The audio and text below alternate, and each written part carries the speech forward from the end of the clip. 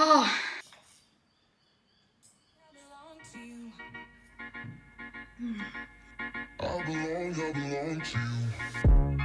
Hello guys, it's Conagh and welcome back to my channel. This has been a very highly requested video, which is a week of workouts. I'm going to show you guys how I'm training at the moment. Granted, I also have just decided that I'm going to try and learn how to run, so that hasn't been an aspect of my training for very long at all. And as I'm filming this intro, I've only done 2 runs, so I can't really say like, oh, I'm a runner now. But I just wanted to bring you through kind of what a normal week looks like. My training is definitely a little bit all over the place at the moment. I'm probably training around 4 times a week at the moment. In an ideal world, it would be more like 5 to 6, just because I am on a cut right now and I really just want to improve my fitness overall. I would love to be a little bit more fit. Not that I'm not fit, I just love to improve my cardiovascular fitness, learn how to run. If I could like kind of like low-key call myself a runner, my life would be complete. It's just always been a dream of mine to learn how to run. Be able to run a 5K in 30 minutes would be such a cool thing. And then my ultimate dream would to be run a 10K. I don't think I've ever run over 5K. No, that would be very cool. Who knows if this is gonna continue? I kind of woke up one morning and I was like, I'm gonna go for a run. My program that I'm following is a Train with Soph program. I'll leave the info down below, but I love Soph. She's super knowledgeable. I really trust her. I really love her training style. Her glutes are phenomenal and I'm always looking for something that's a little bit more glute focused. And I definitely think I've noticed a lot of results since kind of switching my training from more HIIT style training to more weight style training. I've definitely noticed more muscle gain. I'm not as fit as I was, obviously, because I'm not doing as much cardiovascular fitness, but hopefully that'll change with the introduction of running. But I've definitely noticed huge improvements with my glutes. I think my upper body has definitely gained some muscle, but I am kind of early in my cut, haven't really been kicking it too hard into gear. I don't know if I will or if I'm just gonna kind of keep it at this pace for a longer time. We shall see. But this video is not about the food, it's about the training. My split usually kind of looks like upper body, lower body, upper body, lower body, but let me just open up my app here.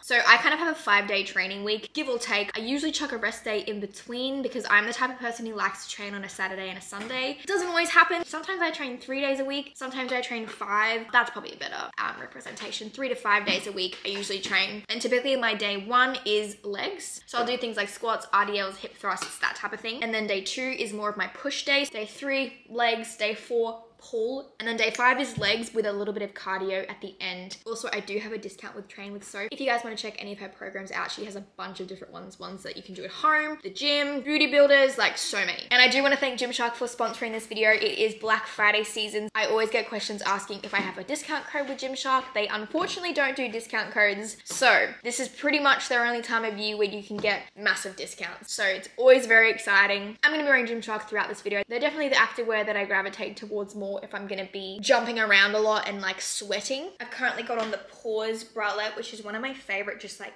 lounging around pieces. But anyway, I'm gonna stop rambling and we're gonna jump straight into me attempting to run for the first time this year. And spoiler alert, it actually didn't go too badly, so. Good morning. I've decided that I want to do more cardio because I really haven't been good about it lately. I really think that'll make a really good improvement on where I am in my cut, but I've said this time and time again that I want to learn to run. I've never been a good runner. When I was younger, I was really good at sprinting, but I've never been a good long distance runner. And I've said time and time again, I want to get into running, so hopefully this is the start. We'll see, but I'm kind of just, you know, running, walking. I've got a stitch right now. These are the best shorts for running from GYMSHARK. I think they're called like the speed shorts or something. Holy shit. Hello, you're a big scary dog, but you're actually just a big baby. Charlie, you're first sticking to my sweat.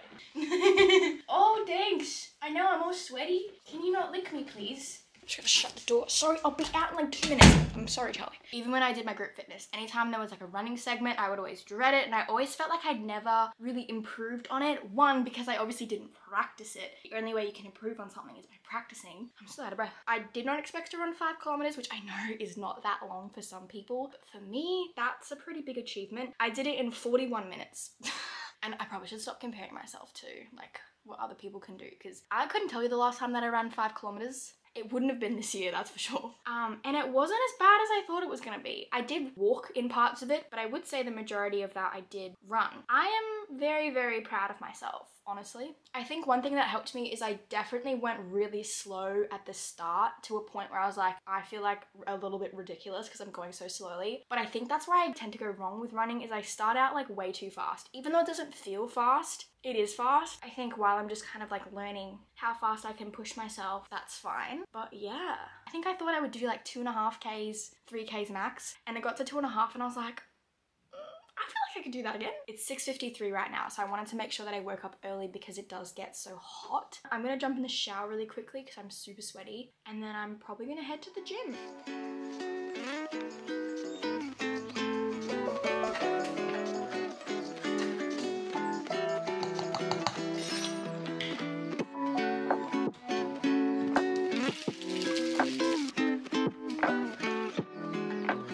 Alrighty, so I am starting off with shoulder press today. I think I do 10 reps at 10 kilos, which I find shoulder press really hard to progress in. I've never had very strong shoulders, but I always like starting with this exercise at the beginning of my push workouts, and I try and control the reps on the way down as much as possible. And then I moved on to single arm dumbbell rows. With these, you want to try and make sure that you're really imagining like you're trying to bring your elbow to your belly button rather than just pulling the weight straight up and down, if that makes sense. So you can kind of see there my elbow's moving backwards. And this is me just not knowing what leg I should put forward. But I did 12 reps per each arm. Every exercise I do between 8 and 12 reps, and that's kind of the range that I stick to.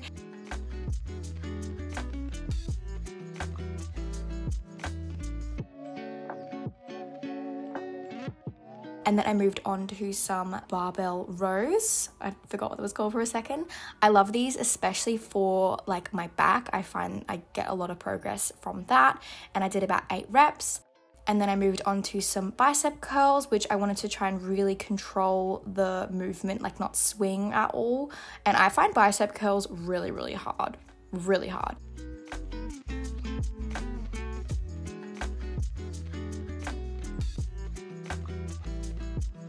And I also supersetted this with some lateral raises, and I tried to go until failure with these. So I think I did between 12 and 15 reps just with 4 kilos, and that was insane.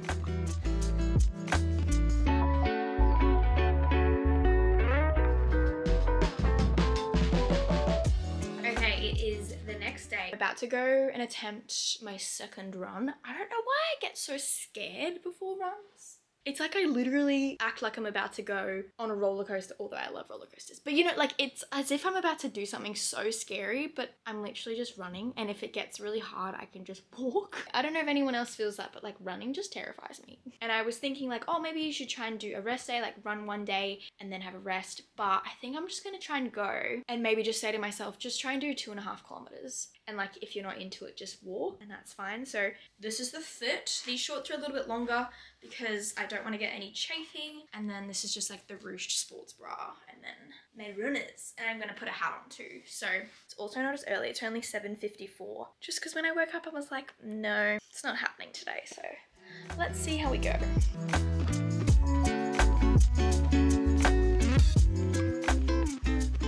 Holy moly.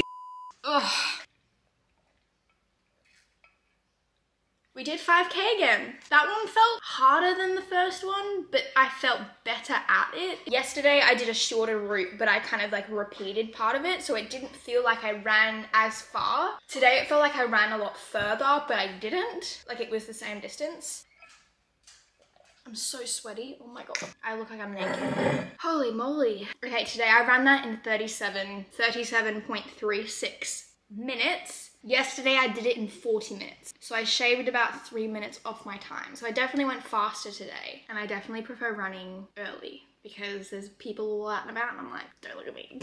I hate when people watch me run. I don't know why. I just feel like I probably look so funny. But I'm feeling pretty good. I don't know whether I want to go for a run tomorrow or maybe just do a shorter run. I think even if I feel like I can go further, I might just like try and cap it at like 2.5, 3Ks, or might miss it altogether. I just don't want to burn myself out and then be like, okay, I'm not going to do it again. I literally look like I'm naked. I'm so sorry. Am I doing Pilates tomorrow morning?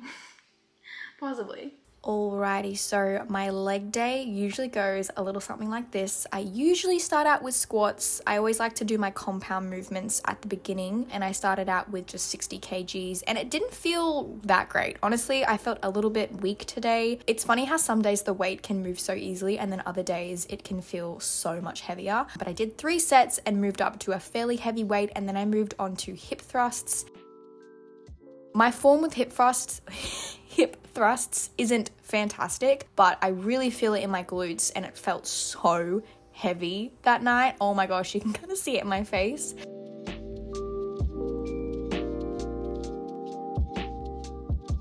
And then we moved on to Bulgarians, of course. I saw a TikTok once that said you should imagine like you're on an escalator. So you kind of want to go up and backwards into the box or whatever your foot is on. And you'll really, really feel it in your glutes. They are painful. And I also did a quick set of leg extension, but I didn't film that. And then I finished off with 10 minutes on the Stairmaster, and that was it.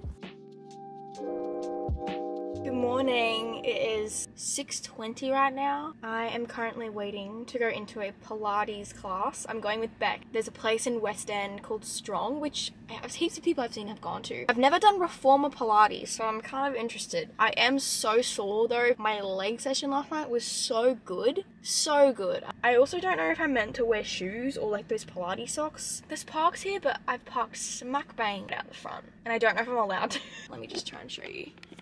Like smack bang out the front is that Beck. I will chat to you after and I'll let you know how it goes. Or you're going to stop in both directions. So as you come to that on your front platform, so your hands can come down to the front platform.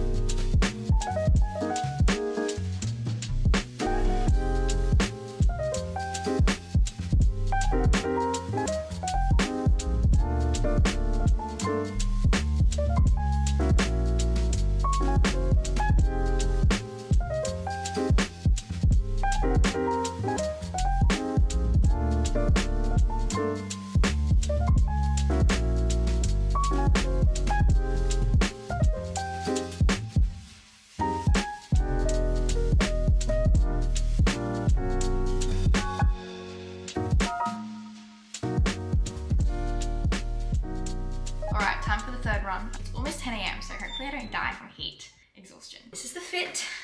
GYMSHARK Scoop Neck Sports Bra, of course. And then the AEST Reef shorts. They're not hiked up all the way because I want them to be a bit longer so I don't get any chafing. And I'm gonna shut up now and we're gonna see how we go with this one, okay?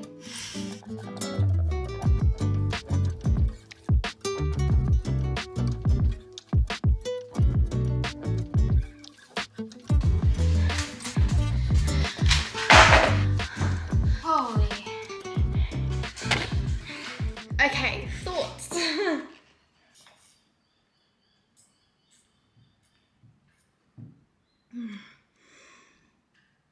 Oh my lord. It was definitely so much hotter than I thought it would be. It wasn't too bad at the start, but about 2Ks in, it was like, yeah, it's very, very hot. I need to make sure I don't run in the heat because it's kind of dangerous, honestly. I don't know, I just don't think it's good for me personally to run. So I definitely need to try and stick to running really early in the morning or in the evenings, but I also can't really see myself running in the evenings. So that was definitely my fastest run, and the start felt really, really good, but the last 1.5 kilometers were really hard. I don't know if it was because I was trying to push myself more. I hit 4Ks at about the 30-minute mark and I kind of got excited. I was like, oh, I wonder if I can do this quickly. And I think I might have pushed a bit too hard, or I just didn't, I don't know, because I was dying in that last kilometer.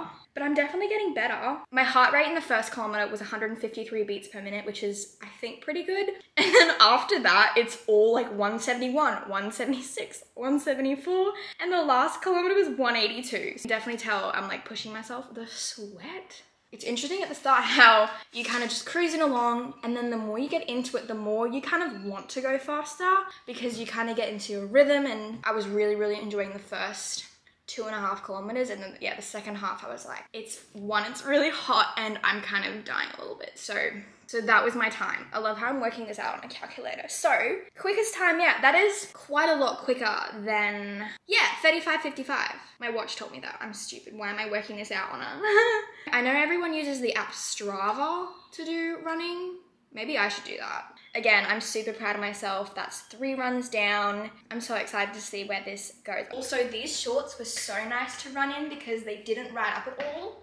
The sweat. I didn't touch my shorts once. Really, really comfy to run in. 2 thumbs up. Okay, I'm out of the shower. Some of those clips, the lens is definitely smudged, so it kind of looks like there's a haze on the corners. I need to start making sure I wipe the lens down before I start filming. I do that when I take videos on my phone every single time, without a doubt. If I'm taking a photo or a video on my phone, I wipe the lens. It makes such a big difference. Anyway, I'm going to chat to you guys about the GYMSHARK Black Friday sale that is happening. This is their biggest sale that they do in the year, and they don't do discount codes, so this is one of the only times that you can get things at a discount. So I'm going to pop some photos on the screen of my personal favorite pieces that are going to be in the sale. Hands down, the first thing I'd recommend picking up is anything Adapt Animal, Adapt Reef. Those are my go-to shorts when it comes to the gym, especially if I'm gonna be like running around and really just moving, because they stay in place. They're so flattering on your bum. The patterns are really cool. They have so many nice colors. They're so comfortable. The fabric is the perfect thickness where they're 100% squat proof, and they're just my absolute favorite. They're probably my #1 most worn short when it comes to the gym, which is insane because I have so much activewear. Number 2, for any of the sports bras, the scoop neck sports bras are probably my most worn because they're so comfortable. The neckline is gorgeous, and they're just like a really nice, simple, classic sports bra. Really good support. There's a bunch of different colors. And I also find the way the straps are made on this, they don't dig into my skin at all because they're almost like padded, if that makes sense. I also really love the Rouge sports bras because they're super, super flattering on your chest. Again, really good support because they have that X at the back, and they kind of, oh, my camera's dying. And they really like accentuate your chest and just look so beautiful. Again, amazing color selection. And those are pretty much my go-to sports bras from GYMSHARK. I do really love the minimal sports bras. They are a little bit booby for me personally. I still wear them, but I love the style of them, honestly. They're so comfortable. Speaking of comfort, even though we are in summer and it is so hot, their rest day sweats are fabulous. They are so comfortable and they're so nice and oversized. I would definitely recommend the Hoodie and the Joggers. The Joggers fit so well. I am not a fan of tight or fitted joggers at all. I like them to be nice and oversized and baggy. I originally had these in a size medium, but I got these in a size small, and I think the small is just a little bit better of a fit. They're still oversized and nice and baggy, but just fit a bit better. They have these in grey, a cinnamon brown, and a steel blue, and they're all so, so pretty. Another recent fave is the Vital Seamless sports bras with the V-neck. These ones are really nice and supportive because of the way it's structured. I have this in a medium because I think I originally got this in a small and it was just a little bit too tight for me. I love the adjustable straps, and it's just a little bit different for me from what I normally wear at GYMSHARK, so I've been really into that lately. And finally, of course, another like all-time classic is Vital Seamless. Anything Vital Seamless is phenomenal. The shorts, the leggings, the like long sleeve crops, which always make you look so badass.